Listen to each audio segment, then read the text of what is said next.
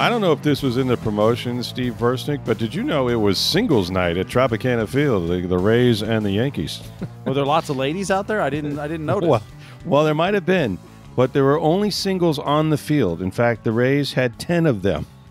They, man, you talk about leaving men on. I mean, 12 altogether, one shy of the most this year, but they got in 4 straight innings, they got at least 2 base runners on. They lose 2-1 to the Yankees. There's your nut graph, if you will. And it was 2-1 for the longest time. But 10 hits, 5 walks, 1 hit batter, 16 base runners, and they score a grand total of 1 run. They left 12 runners on base. Ugh. Yeah, and in the 5th, 6th, 7th, and 8th inning, they had 2 runners on. I mean, you just needed one to tie, and right? They got like 1 run in the 5th, and that was it. Yeah. Just get one more across, and at least you're playing the, ridiculous Kansas City tiebreaker or whatever they call that by putting the guy on second base. But it just, I mean, against a Yankees team that you really need to win, this is the thing. And they can still win the series. And they had won 5 series in a row until they went to Texas and got swept. Then they won the first game of this series. Now it's tied 1-1. Of course, they're going to play the Yankees after the series that they have coming up with the Guardians. But we've talked about this. Like, at some point, you're going to have to sweep one of these, right? You're going to have to gain some ground. Now they're 2 games under 500 again. In a couple of days, they might be back to 500 again.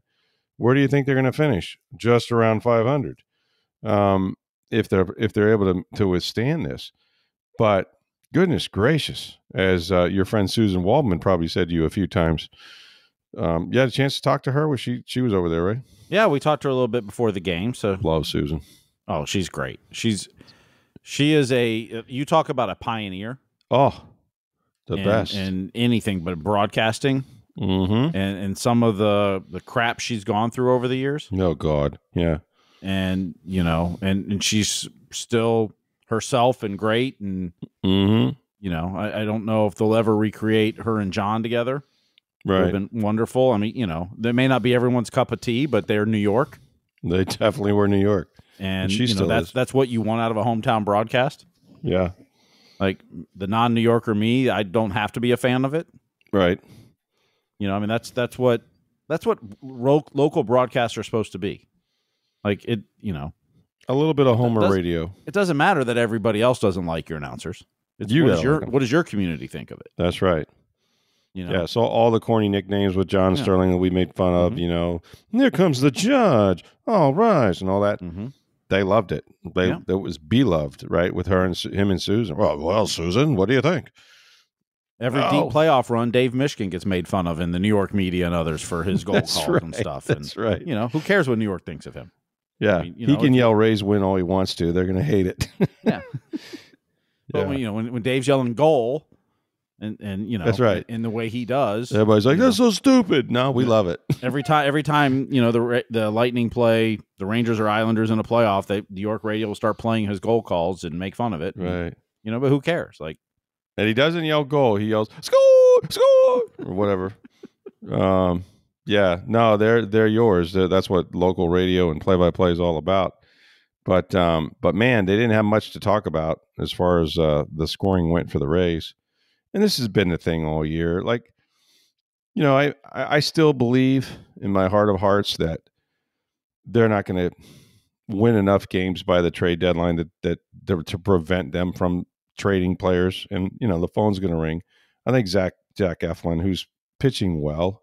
He pitched well tonight. Yeah, he pitched very well.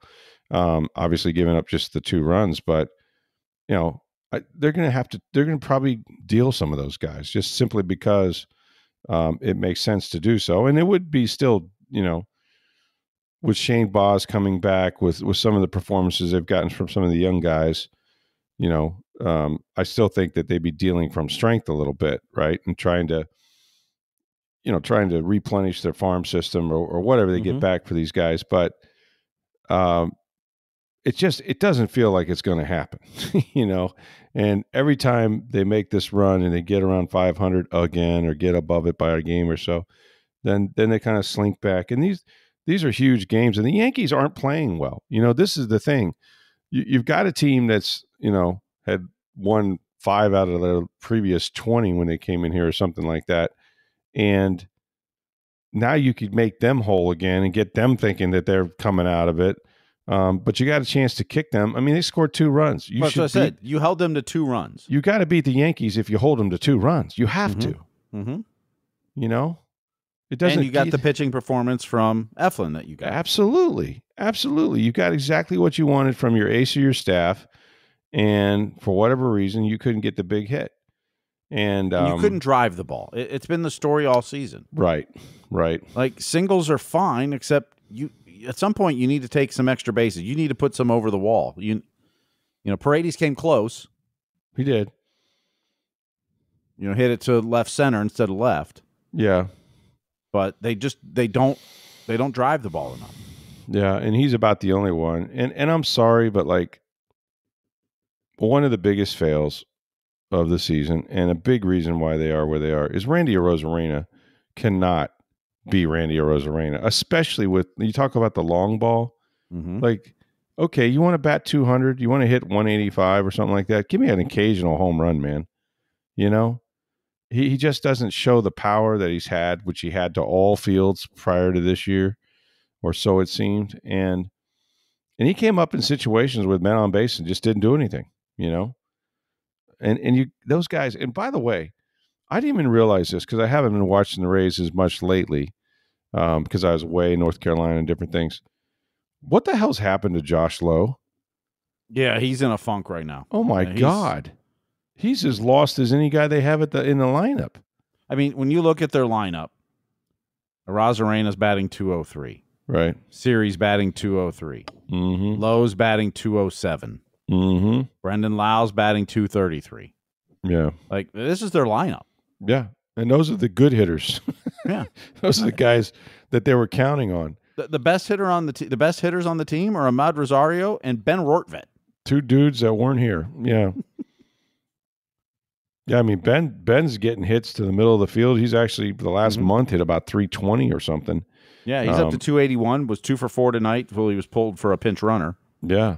No, he's doing the job. So the new guys that you weren't counting on have come in here and had better years, but the ones you were, and this is not, we're at the All-Star break, man. Like, you are what you are at this point as a team, I believe. And unless you're going to be a buyer, and fortify your lineup in some way, which they're not going to do, I don't believe, you're not going to get any better, Now, maybe bringing up some guys that we've talked about over and over again from AAA, the junior Camaneros and guys like that, maybe you get a little infusion, a little excitement in your lineup, but short of that, I don't know that they're going to bring somebody in here that's going to give them that spark. And I don't expect them to trade for players to go try to win the World Series this year. Right. I think the reinforcements are going to be trading some of these veterans that probably aren't going to be on your team next year so that you can make way for the young create opportunity for your younger players.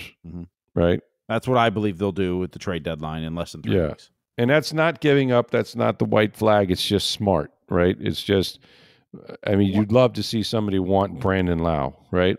I don't know that it'll happen, but you'd love it. Well, look, the Rays believe they could win the World Series this year.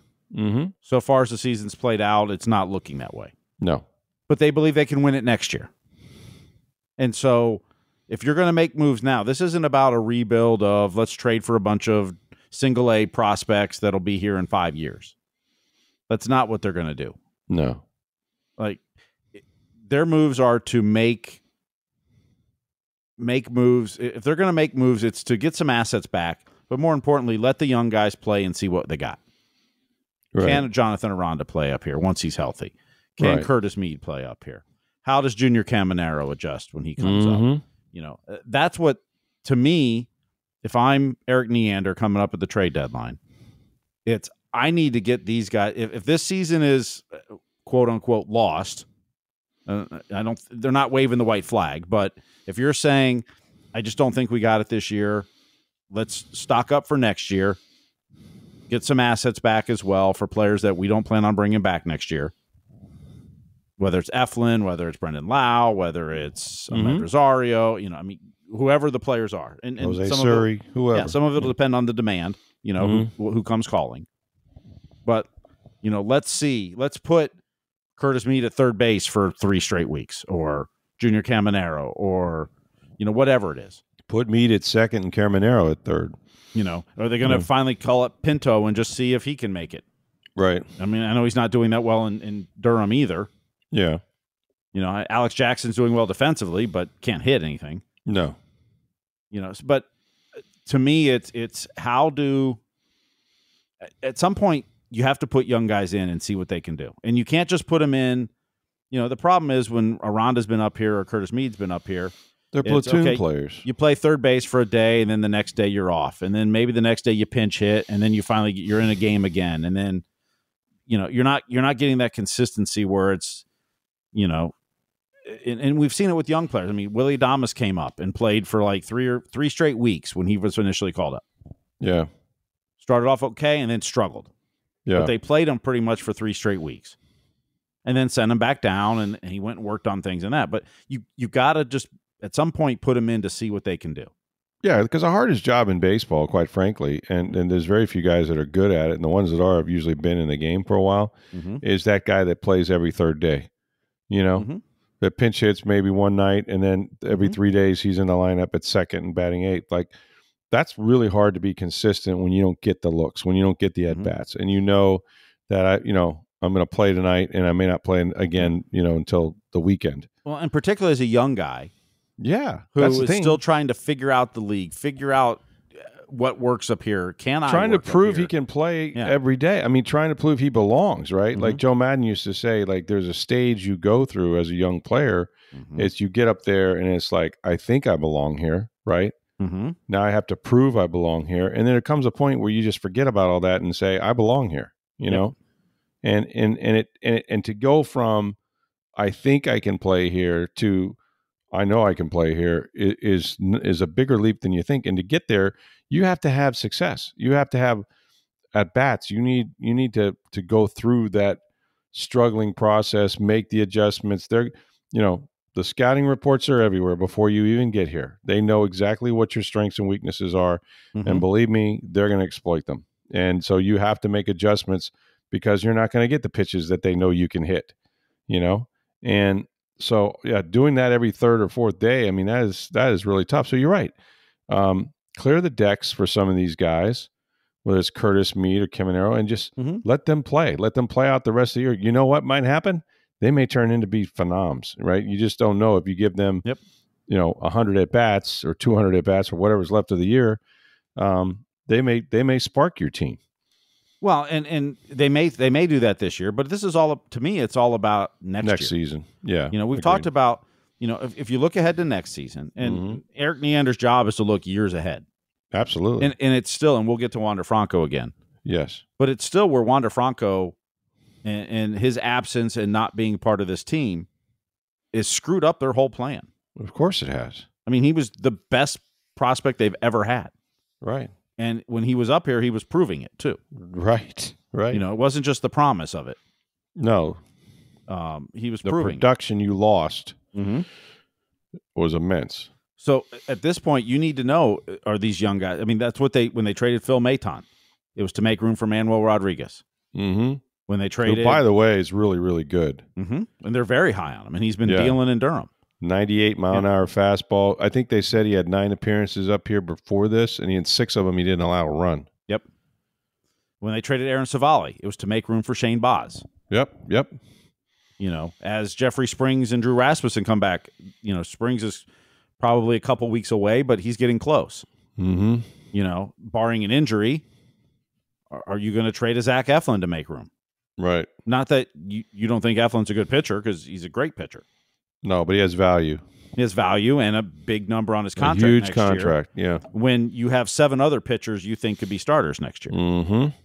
From Pepio to Bradley to Baz to Littell to Springs to Rasmussen, and I'm forgetting somebody in there too. Right. I know there's a 7th. I'm forgetting off the top of my head, but you've got those 7 pitchers. McClanahan. Yeah, that's it. McClanahan coming back next year. Or him. Yeah. He hadn't been here all year. You kind of forget. Yeah, it is easy to forget. So that's if the Rays think they can't win the World Series this year, then it's about next year. Because this isn't like we said, this isn't a rebuild of what Baltimore had to go through, and let's go through a bunch of 100-loss seasons. Like, they think they've got prospects down, from whether it's Junior Caminero or it's Casey Williams, and they've got others that they're high on. Some of them are lower level and hopefully going to get up here in a few years, but that's what they've got to figure out is, Josh Lowe, remember when his first year came up, struggled, went back down and then his second year, he had a much productive year. This year, he's kind of lost. Yeah. And was hurt to start the season in that. But right. It's almost like the lack of hitting on this team just has rubbed off on everybody. They always say hitting's contagious. Well, I think the lack of hitting has been contagious this year for this team. And the weird thing about this game was they hit. They just everything was a single. Everything. There's no power on this team. And when you can't even get an extra base hit here and there, or it's station to station, is much tougher to score runs that way. But even saying that, they left way too many runners on base and couldn't get just one knock. At any point during the game, at minimum, it's tied. You're more than likely going to take the lead 3-2 and probably win that game 3-2. But was not to be, and so they let the Yankees back in it, and the Yankees managed to win. And now I saw it was the Yankees' first one-run win since May 29th. That's incredible, because we're used to the Rays winning one-run games all the time. Because they play a lot of close games. They don't get the separation. Yep. Whereas the Yankees usually do. And the Yankees stole their first base tonight since like June 14th. Yeah, they don't run much. They don't have to. Yeah, come on, you got Juan Soto, Aaron Judge, and all those guys. One guy we're not going to see this year, and I don't know if they have egg on their face for this or not, Steve, but Wander Franco now facing additional charges of human trafficking. Yeah, they added that on today, which could face apparently a prison sentence of up to 20 years in the Dominican. Yeah, suddenly for the really the first time, it I don't know why this. I don't know. It's bad enough, right? What he's charged with is horrible, but when you tack this on, like, and obviously whatever the justice system is in the Dominican, he'll be subjected to it. But now I think not only is he given up his career, because I don't think he's ever going to play in baseball again. Forget about the Rays. I don't think he's going to play again, at least in the major leagues in the United States. Now he's looking at jail time, like real jail time, right? And because he's on he's now on the reserved list, the Rays don't have to pay him, and he doesn't count against their payroll, obviously. So yeah, now that he's been charged, the Rays asked, and baseball permitted them to move from the administrative leave to the restricted list. Yeah, and that means 1, he's not paid, and 2, he's not collecting service time. Right. He's still on the Rays. He's under contract. Essentially, you're kind of suspended or whatever. Yeah, essentially, and until you can't play. I mean, you're charged somewhere, and you're And baseball says they're still investigating, but they're going to let the process in the Dominican play out before they do anything as well. Right, but now it's played out to the point where he has formal charges, and he's not available to the Rays because he has to stand trial. Correct. So. And we don't. The timing on that too is I've heard different things on that. Like, this could be a long time before this is all settled. Yeah. This isn't going to be, okay, they go to trial next month and then it'll be decided. And maybe by September he'll be up. Yeah. Yeah. No, it's from what I hear, it could be a long time. Yeah. And I was kidding about the egg on your face, although somebody suggested that the other day, and I would just say this: are you kidding me? Like, how were the Rays? What team in baseball at the time when Wander Franco, coming out of Cuba, and as great of a talent as he was, and everybody knew him. I think Neil Solondz has been talking about him since he was 12. And that's a compliment to Neil, by the way. But there's not a team in baseball that wouldn't have wanted this guy and didn't know about him because he was such an amazing prospect. You can't anticipate, I think, that somebody who's coming from any country, even the United States, is going to have this problem, right? Like, suffice to say, I don't think there's a team in baseball that wouldn't have taken him on when the Rays did. This is not some character flaw on the part of the organization. No, and even when they signed the contract, I mean, I don't, as far as we know, the Rays had no absolutely no knowledge or any even inclination that. No way. You're not going to put that kind of money on the line for somebody if you had the slightest inkling could become, suspended. Because these contracts are guaranteed, right? And I've heard some people on social media and on the radio, saying, why the Rays don't just cut them. Yeah. Well, they could, but they'll owe them $180 million guaranteed. Yeah. If you cut them. Yeah. Like you have to, as much as the Rays and they haven't really said a lot and they shouldn't. And, I'm guessing they'd be fine if that contract got voided at this point, assuming he's guilty of what he's charged with. Right. But you can't just cut him now, because that contract is guaranteed. And if you cut him before all that process plays out, then you're going to owe him $180 million. Yeah. There's no way getting out of that unless you let the process play out. And then there's, depending on how the contract is and the CBA and baseball and all this other stuff, at that point, if he's violated part of the contract where then it's now voidable, that's when you cut him, because that's when you don't owe him the money. Right. Today was the first step where now he's on the restricted list, so now they don't have to pay him the rest. They don't have to pay him. Finally, I shouldn't say the rest of the season. As of now, they're not paying him. Right. Now if something changes a month or two from now, that'll be addressed at that point. But right. And this year he was only making like $2 million, so it's not a ton. Next year it's scheduled to go up to 8, I think, or a little over 8. Right. And then it gets bigger and bigger as it goes on. I mean, the deal was structured so that most of the money was on the back end after the Rays were in a new stadium, all that stuff. And, he was further down the road in his career. But I'm not sure what else the Rays could do. You don't think anybody is capable of that. At least I don't. I mean, but we know people that are. Yeah. Well, we've known it in our business. I mean, it's always a surprise, and there's no, it's nothing but that. Unfortunately, as my good friend Herm Edwards says, what you do in the dark comes to the light, and that's what's happened with Wander Franco. But I assure you, no professional anything is going to take on somebody with that problem, if they know it exists, and they simply didn't, and so. Now it's a whole different conversation about Wander Franco and whether or not, what's left of his life. Forget about his baseball career. This guy has put himself in peril, and if he's guilty, he deserves it. He deserves whatever punishment is coming his way. But that'll be decided by whatever the Dominican judicial process is, and then he could face maybe more in the United States, and certainly more from baseball if they were even inclined to give him due process at that point. But they're going to let the authorities in the Dominican take care of it anyway. So that just another charge, which sounds horrible and is tacked on to Wander Franco's list of charges. There was another story, and this was interesting. Christy Ackert, who has covered baseball her whole life, and covered, in fact, the New York Yankees for the Daily News before she came to the Tampa Bay Times, wrote a story about the Rays' pursuit of Aaron Judge. Remember after he broke Roger Maris's home run record with 62, and he entered the offseason, that year, huge free agent, and of course ends up staying in New York, but he was kind of wooed by the Giants and the Padres and that sort of thing. But he revealed that there were some different teams that he wasn't expecting, one of them being the Tampa Bay Rays. And he said, he didn't expect it just because they're a division rival, and, he spent his whole career trying to go against them.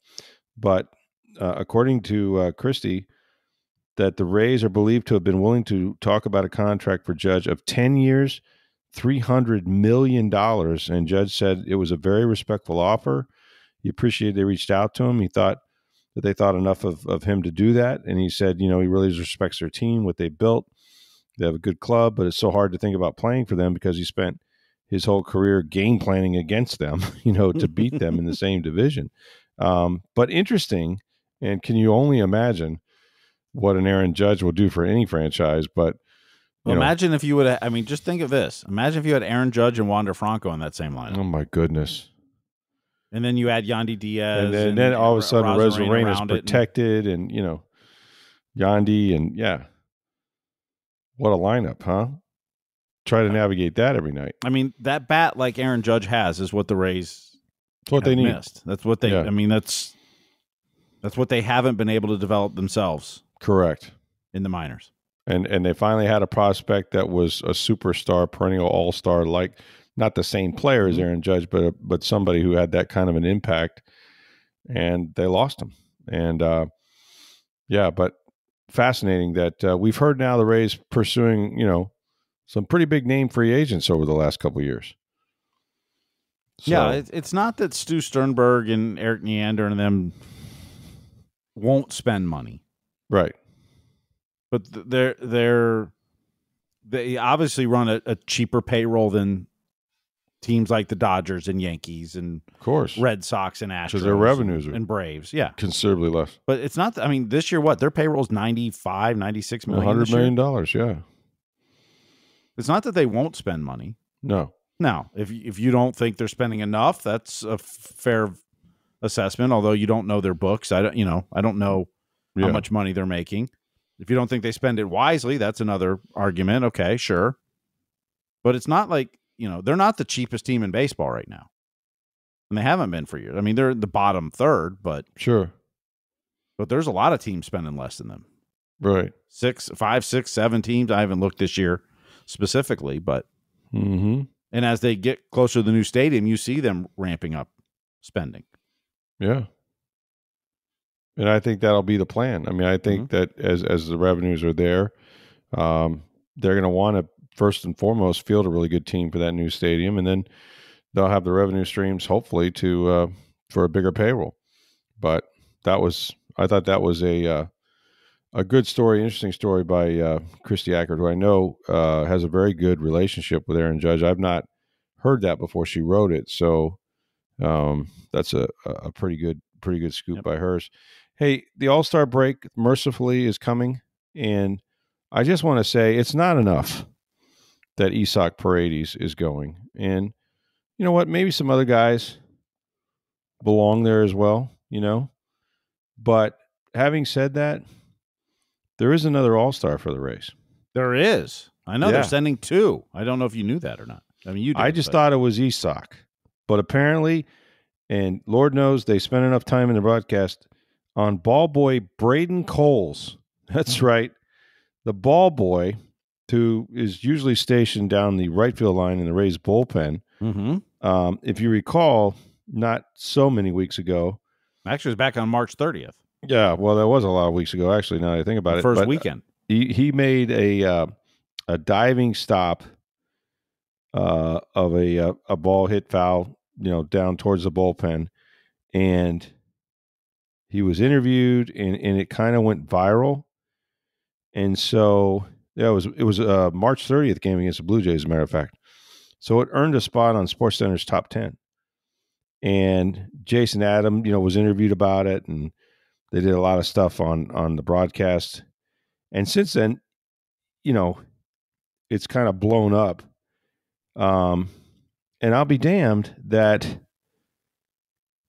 game was only his 3rd ever as a Rays clubhouse attendant, right?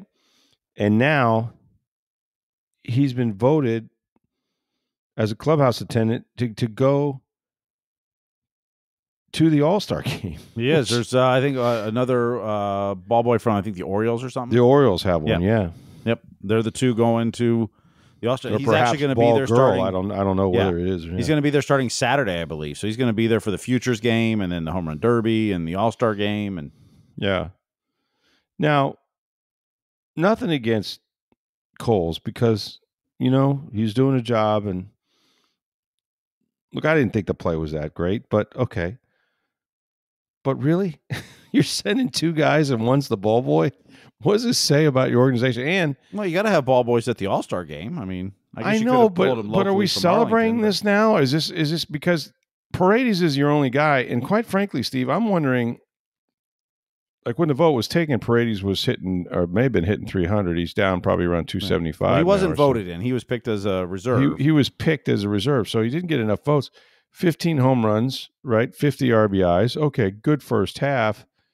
But I don't think the Rays would have an all-star unless for the rule that you have to have at least one. Am I wrong about that? Like if you're just going on, I think you could find better third basemen. Well, that's the thing. He's a liability wherever you play. A month ago, he would have been an obvious all-star. Right. He struggled in June. Yeah. But yeah, if you didn't have that rule that every team had to have an all-star, would the Rays have one? They would have a ball boy. That would be at least someone would be there. I'm telling you, man. If not for Coles, then who? I don't know. I'd like to know the story. I don't know how they get these clubhouse attendants. I guess you apply for it like anything else, right? And you have to have played a little ball maybe to protect those guys in the bully. But hey, 2 all-stars in a Rays uniform that's going to be in the all-star game. So, Speaking of all-star break, you and I will be on vacation next week. What? I thought I was on vacation now. Well, you are from writing, but we're actually going to be on vacation from the podcast next week, too. Oh, is it a vacation? Yeah, well, I guess it is. Except for you people, you freaking people, we're going to work ahead so you can have the usual great programming that you are used to. Yes. Even though we're away. But I bring it up because we want to answer some mailbag questions next week. Absolutely. So please send those in. You can email them to rstroud@tampabay.com. Yes, sir. You can go on X or Twitter, whichever you prefer to call it, at SportsDayTV or at NFL Stroud. And send your questions in. And we're going to, we've already actually recorded a few of the shows for next week. Yeah. We'll have Dave Mishkin on for a couple shows. Oh, he's great. And he's written a book, which is terrific, that everyone has to hear about and read. Yep. Called Blind Squirrel. We'll talk about that. And, of course, anything going on with the Lightning this offseason? Holy cow. No, not really. I mean, it was pretty boring offseason. Jeez. So, but we'll go through all those changes with him. Yeah. We're going to do some Bucks previews next week. Yes. We're getting ready for training camp. I hate to say it because it means I'm going back to work. But well, that's why we're taking next week off to rest up for training camp. Yes. At least we'll have a full week where we won't be doing this late at night, and otherwise we'll have those shows ready for you to go and pop those in. We've already got a mailbag or two that has come in, but we're looking for more, so please send those in. Yes, send them in because we got time, and we'll have those for you next week. And we still got weeks of shows to go. The Yankees and the Rays still have a game to play, and see if the Rays can win this series. Then it's home against the Cleveland Guardians, then on the road against the Yankees before the All-Star break. So, well, that's after the All-Star break. After the All-Star, right after, right. So, we're almost getting to that point where I'll get calls from the editor asking if I have anything because I think the deadest time in sports, isn't that when they do the ESPYs? The ESPYs the ESPYs and yeah. It's about the only time in sports coming up around the All-Star break or just the days after it, right? There's 1 or 2 days right after that. Nothing is happening, right? NHL is in the off season, NBA is in the off season, football is just about ready to go to training camp, and baseball is on its all-star break. And so that's the time when you can get them all together for this wonderful program that ESPN created for themselves called the ESPYs. MLS has some games on the Wednesday after the All-Star game. So they have the Wednesday night's a typical night for them to play throughout the season. So they've got games, which helps. Yeah, and I can remember, years ago, the Bucks Super Bowl teams, especially in 2002, going to those things and getting team of the year, different team of the year nominees. And, there's a lot of categories obviously created for TV, but that's much watched programming, but pretty much not a lot going on. And so we thought it'd be a good week to sneak away, but still provide you with the outstanding programming that you're used to. So be sure you listen to that. Get your mailbag questions in. We have to give the Tampa Bay community their show prep. Show prep Tampa Bay. That's what we call ourselves all the time. So do that with the mailbag, and we'll see how the Rays and the Yankees fare tomorrow. Thanks for listening. As always, for Steve Versnick, I'm Rick Stroud of the Tampa Bay Times. Have a great day, everybody.